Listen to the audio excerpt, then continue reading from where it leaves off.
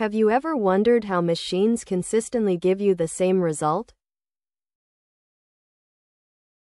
Think of a coffee maker. It takes beans and water and gives you coffee. In math, functions are like these reliable machines. Today, we'll unlock the world of functions.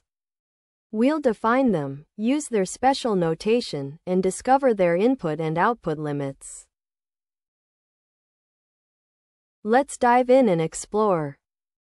So, what exactly is a function in math? It's a specific kind of relationship. Every input has exactly one output. Imagine a vending machine. Press A1, you get one specific snack. No more, no less. Here, inputs map to single, unique outputs. See how each input has only one arrow pointing away. This is a function. 1 maps to A, 2 to B, 3 to C. But this isn't a function. Input 1 has 2 different outputs. Now, let's talk function notation. We use f, x, read as f of x. F is the function's name, x is the input. F, x, is the output you get for input x. Let's try an example. F, x, equals 2x plus 3. If x is 1, then f, 1, is 2, 1, plus 3, which equals 5. If x is 0, then f, 0, is 2, 0, plus 3, which equals 3. We can plug in any number for x and find the output. What about the domain and range? The domain is the set of all possible inputs, our x values. The range is the set of all possible outputs, our y values. On a graph, the domain stretches along the x-axis. The range covers the y-axis.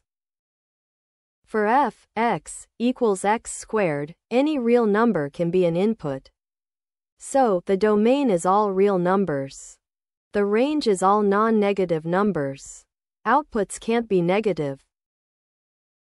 Functions can be shown in many ways. We can use equations like y equals 2x plus 1, or tables showing input-output pairs. Graphs give us a visual story of the function, and mapping diagrams, like we saw earlier.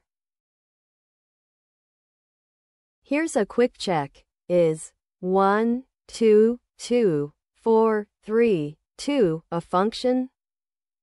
Yes. Each input has only one output. It's okay for different inputs to have the same output. So, we've learned functions or relations with unique outputs for every input.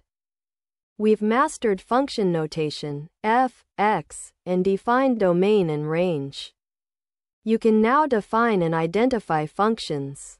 Practice makes perfect. Keep evaluating functions. Next, we'll explore linear, quadratic, and exponential functions.